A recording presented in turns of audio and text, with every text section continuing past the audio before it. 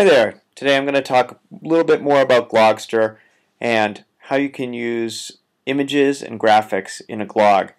I have a little sample glog that I started here about weather. Weather is one of my favorite topics to work on with kids because it's curriculum related and it has so many subcategories within it, and it's just a natural topic that really affects our lives.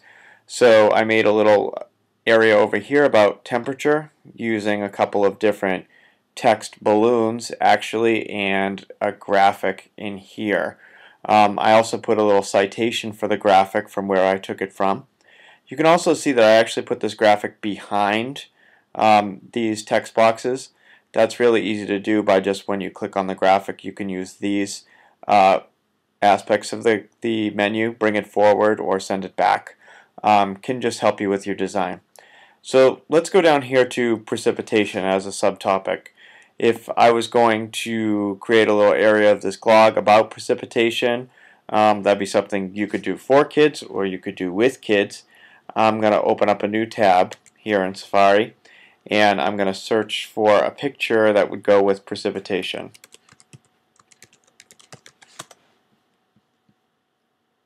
I'm going to use Google Images, I often do, and Google Images can give you access to a lot of different items and also allow you can cite them because it's pretty much fair use within education if you're using something off the internet, as long as you teach kids how to use it and cite it. Let's just go for rain. Okay, let's say I like this image. I'm going to click through to the full-size image because this will give me a way to save it, and it also shows me where it came from exactly for a citation. So on a Mac I'm going to control click on that image to do save image as, and I'm just going to save it to my desktop, and note the name of it is rain.jpg. If you're working on a PC, the way you can do that same thing is right click on an image to save it someplace to use in another area. So while I'm over here, I'm actually going to take the URL, or a good chunk of it, just the beginning of it. At my school we teach kids to cite images to the third slash 1, 2, 3 so that they at least show where the image came from. If I want to get that image now into my glog, I'm just going to go image. Now you can do this via linking to the image, which is a little bit easier if you just took that URL. But sometimes the image can go away. So if you link to it and that web page goes away, you'll have a big blank space there eventually. So I always like to do it this way. So I clicked upload. I'm going to go to my rain picture, open, let it load, then you click on it. Nice thing about Glogster too is you can make that image even more graphic by adding a frame to it. So frames are yet another piece of Glogster that are sort of fun. I'm just going to pick this one for the sake of quickness, but you could pick any frame you like. The same categories are available. And you say use it. The image came in over here. You can move it around. It's a little bit too big for me right now, so I resized it.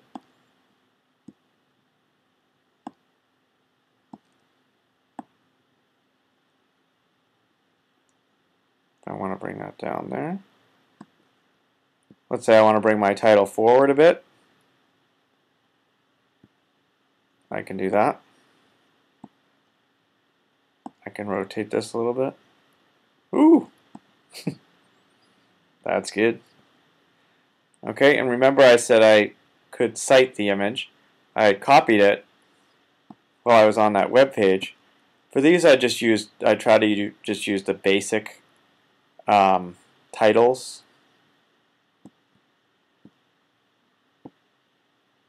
So click basic and title. That way you're just putting in a real simple text box. Notice how it doesn't have any graphic around it or anything like that.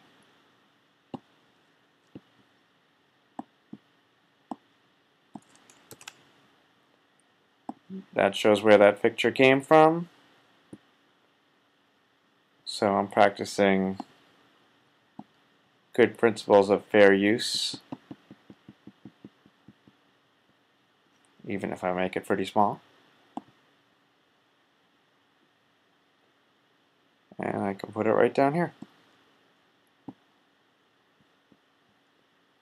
So that's how you insert an image in a glog. Graphics are built into Glogster, so this is a great area to explore if you want to add just some nice graphics for precipitation. This one works. You can use all these same categories. Some of the graphics are actually animated, which is nice. They might have some slight animation to them, but I'm going to put this kind of bleak cloud in to go over with my precipitation.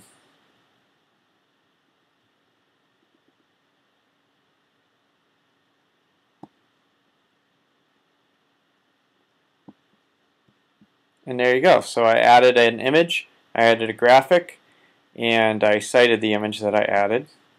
As always, you want to frequently save your glog.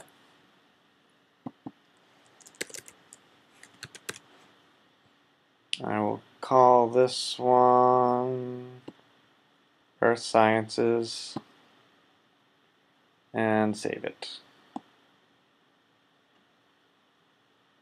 Next time I want to work on it,